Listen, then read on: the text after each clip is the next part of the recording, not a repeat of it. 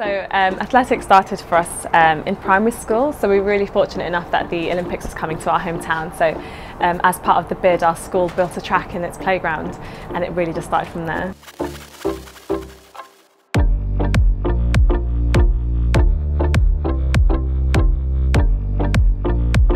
And then when we were 16, we were fortunate enough to volunteer at the Olympic Games in 2012, which is right here at the Olympic Stadium. And we stood on the track with some of the world's best athletes, and we just thought we want to do this.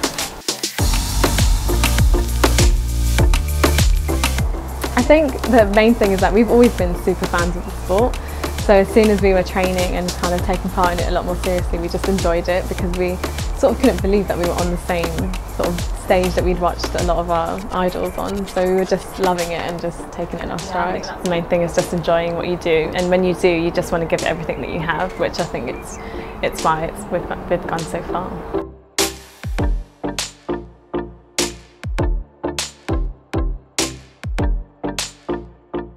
So I think an athletics club was really important for us because it provided us with a gateway to different coaches and friends that we now still train with. So things like that, I think it's really important to join an athletics club.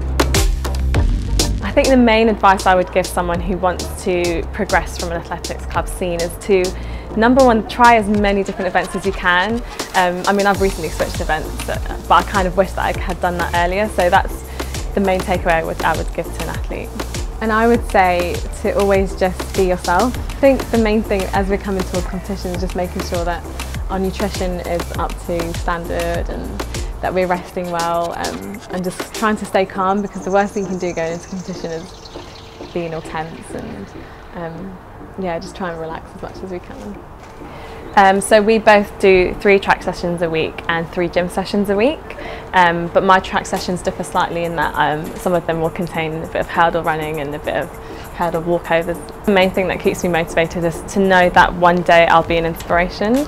That is one thing that I always try to keep in mind when the sessions get really tough and you're wanting to quit and wanting to just jump into an ice bath because your legs are burning. Just keeping in mind that it's not just for you that you're doing this, you're doing this for people to be motivated and to be inspired. I think that's one thing that keeps me going. So our goal for this year is to make the European Championships, which is in Berlin later this year. But long-term goal is to make the Olympic final in our respective events. I think that'd be amazing.